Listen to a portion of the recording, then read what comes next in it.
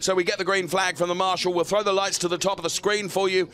There on the left-hand side, the engine note rises, so too does the excitement. Lando Norris with a brilliant start. Ferdinand Habsburg seemed to bog down there.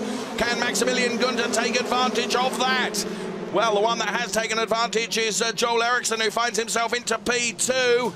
Oh, and there's a collision already, and a car invertedly. Yes, it was someone's outbraked himself going into turn one and clattered into two others. Not entirely sure who that is at the moment. We see Habsburg has dropped down to 5th place, Gunther 3rd, Isle at P4 as they flow around the first few corners, and safety car has been called, Dave. Safety car has been called. So no surprise there. One of those involved in that was Ralph Aron. The other one that was involved in that and is upside down is the David Beckman car, the Van Amersfoort driver in car number 55. So David Beckman then, as the team are on the scene very, very quickly indeed. Here we can see it again. How did that happen?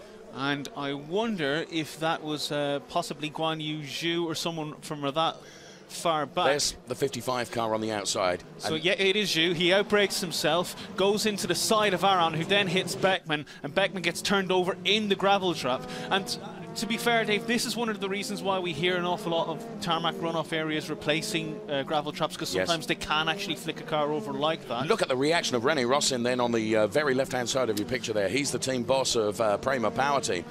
And there you can see the cars are both, and it just digs in. It digs into that gravel, doesn't it? And what's happened actually is because it has rained overnight, there's an awful lot more compact dirt and gravel in there, so it's probably just hit like a lump that's actually tripped the car over. Ralph Aron is clearly, he's out of the car and he's okay. That was really an unlikely move by Guan Yu Zhu. That was never going to come off. He's completely outbraked himself and unfortunately caused an accident. But for the moment, the team personnel, track team personnel, are looking at getting David Beckman's car righted.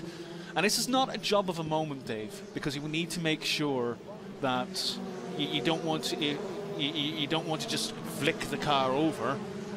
So it needs to be a careful process, and that's what these guys were very professional. Absolutely. Know exactly what they're doing. This is what they're working at the moment. So David Beckman then, of course, we hope all is okay. But as Lee has said, all the precautions will be taken. There you can see as the car just bogs down, doesn't it? And that's what tips it over. So there, the marshals very carefully lifting the car up, and the medical team are on there as well to make sure that he is perfectly okay. Now, of course, the integrity and the safety integrity of these Formula 3 European Championship cars is outstanding, isn't it? And therefore, particularly first turn, the speed had not been built up.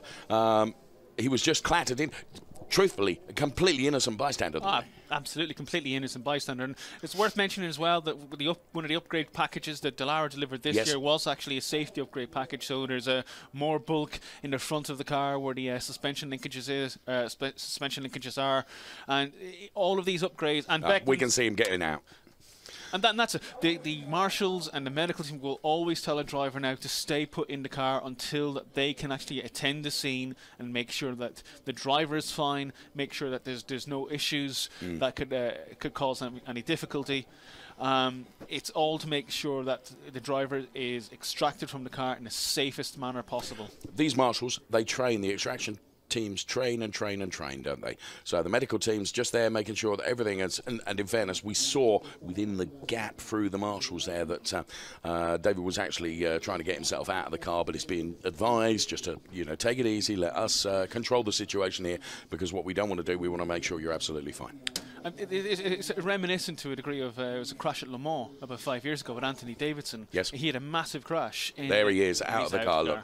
And well done to all the team down there, and great to hear all the applause as well as he is out of the car, and to all intents and purposes looks absolutely fine, walks away. More cross than anything else, I should think. Of course, his race has been completely compromised through actually no fault of his own. Just to finish, it goes back to that accident with Davidson at Le Mans 3 years ago. He actually got out of the car not realising he had a broken vertebrae. Of course.